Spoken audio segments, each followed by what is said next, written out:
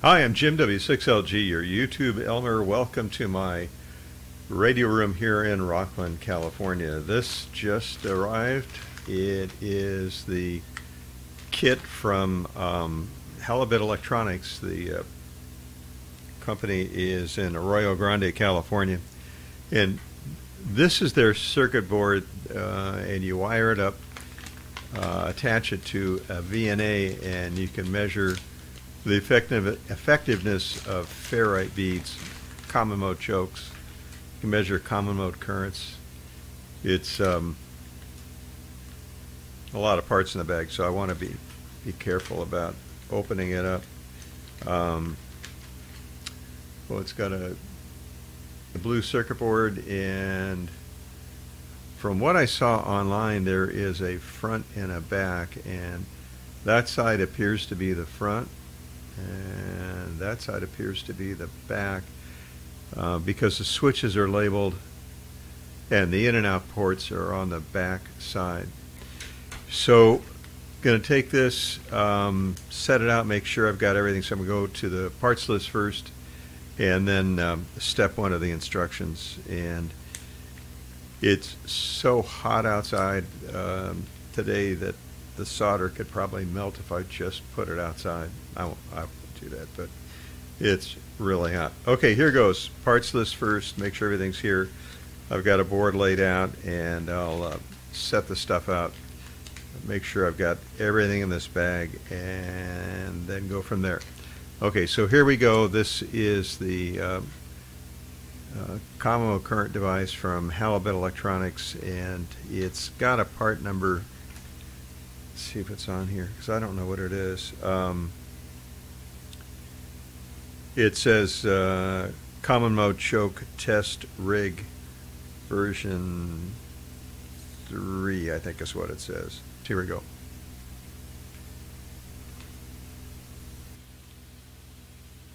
Okay, so first I mounted the two switches because they were the smallest. So I got them into place and soldered. Next came on the same side the two SMA connectors. Now again, this is the back side of the board, so we're going to call this the rear. On the front side I installed the two SMA connectors. Went fairly easily. They're not hard to put in. Then the two B and C connectors, again, fairly simple soldering. Then I mounted the two banana jacks, the SO239s and the N female. Those again, pretty simple. On the opposite side there's a wire from the center pin to a spot on the board. So it's a pretty easy thing. So once that's done, you're finished. And for me it took about an hour. Wasn't a big deal. Probably the hardest part was the first two steps, the switches. Use some caution with them because they're small and they don't take a lot of heat, so you want to use minimum heat with that. The rest of the connectors, like the SMA, they're pretty durable, so not a big deal to install. Again, pay attention to the front and rear on this board. Before you do anything, double check, recheck, triple check that you're on the proper side of the board. So I attached the circuit board to an old metal bracket I had, which was part of a Ham-M rotator control box. Used a couple of extra standoffs just to give it more support. And then that's attached to a dollar store cutting board or breadboard. And then put the VNA also on that board.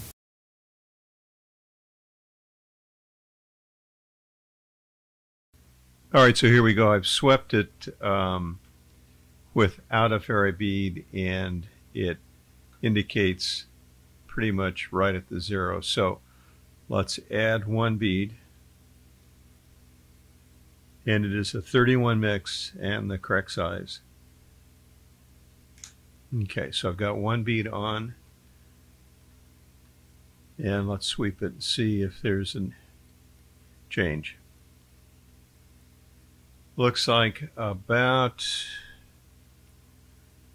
maybe 2 dB, maybe a little more at some point. Looks like between 2 to 4 dB difference, so that's good. That's a start. That's one bead. And we'll sweep it again.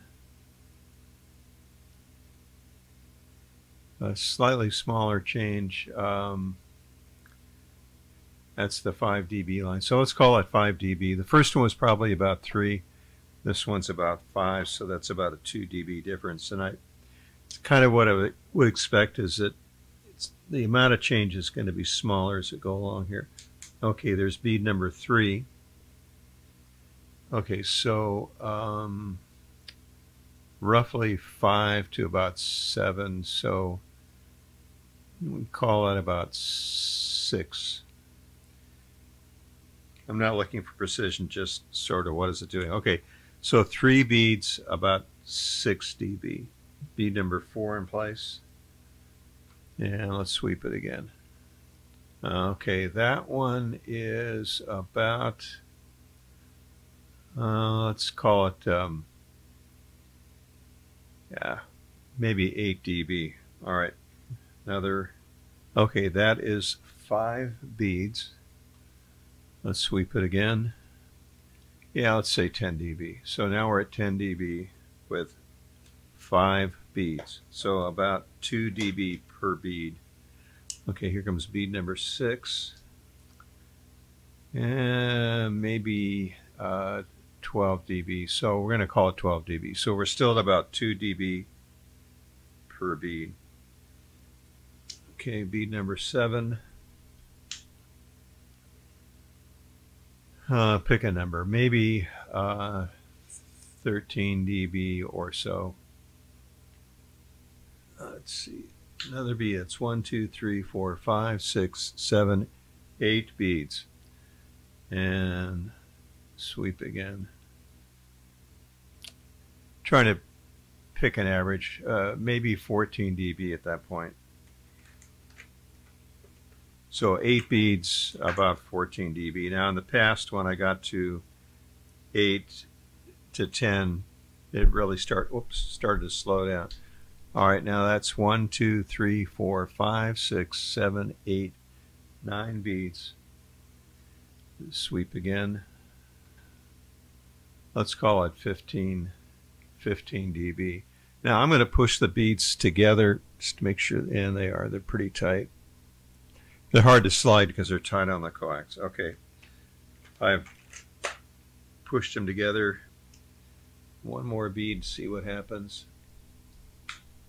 That's 1, 2, 3, 4, 5, 6, 7, 8, 9, 10 beads. In the past, this was the point of diminishing returns where I would stop. That's a pretty small change. We're at about 16, 17, yeah, let's say 17 dB. Try one more. I'd like to get to 20. Pretty small change. 17, 18 dB. Maybe we picked up another dB. Okay, here's one more. I bumped the microphone doing it. Okay, so that's 1, 2, 3, 4, 5, 6, 7, 8, 9, 10, 11, 12. 12 beads. Sweep. Again, a fairly small change.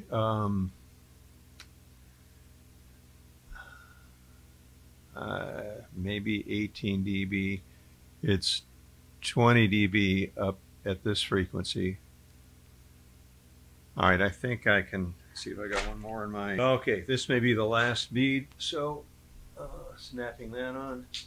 That's 1, 2, 3, 4, 5, 6, 7, 8, 9, 10, 11, 12, 13 beads.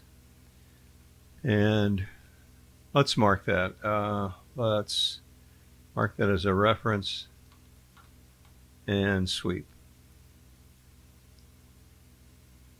Okay, so there's really no difference now. So probably going back to 10 beats again is about the point of diminishing returns. Doesn't quite get us to the 20 dB I'd like to get to. That's the answer. About 10 beads, and in this case it measured, to pick a number, about 18 dB lower in frequency. All right,